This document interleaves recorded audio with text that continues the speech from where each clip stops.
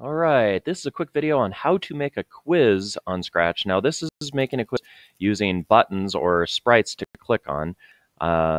There's definitely other ways, such as using the uh, ask and answer, but in any case, just using a button. I started off by using green buttons, which is what they give you, and then I just recolored them, so we got the different buttons there. For the actual quiz question, I just used the text in making a new sprite, so that's that one. And for the most part, for each button, the scripts are very similar.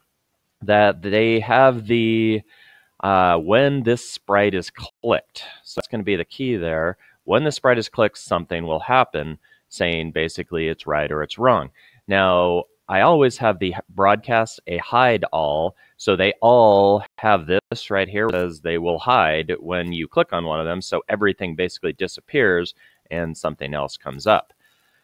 And as far as what comes up, that's going to be right here, where basically the backdrop. So each button is basically the same. In fact, I just took these and dragged them into the other buttons so that you don't have to redo all the coding. Definitely a nice little shortcut there. And really, the three wrong buttons, and you may disagree, but in any case, I put these, Pele, Maradona, Ronaldo, are all the same as far as what they do. And if you click on them, I guess it has to be running first. If you click on them, that's what you're going to get. You rerun it. It's the same thing for each one. Now, you could change it. You could make it so it's different backdrops for each one. You can make it go to different, I don't know, to other questions, whatever. But I just have it with this. So this is really right here. That's what that button does. The only one that's different is right here.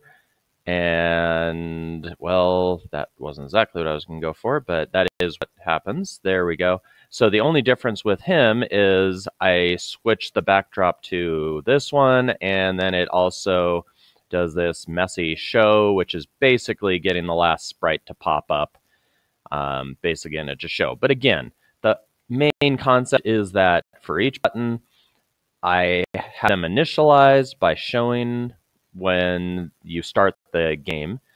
Then if you do click them, it will hide everything else. So I have that broadcast, so it hides everything else. And then this is what that specific button will do. In this case, switch a backdrop, but you could have other options there. And then I also have this, because you broadcast the hide all, everyone will hide. I have that and that one, all of them. So essentially, that's how you get it to basically work with the quiz. You can do this with many, many more questions. A lot of it just going to be copying a lot of the same information. So hopefully you learned something there.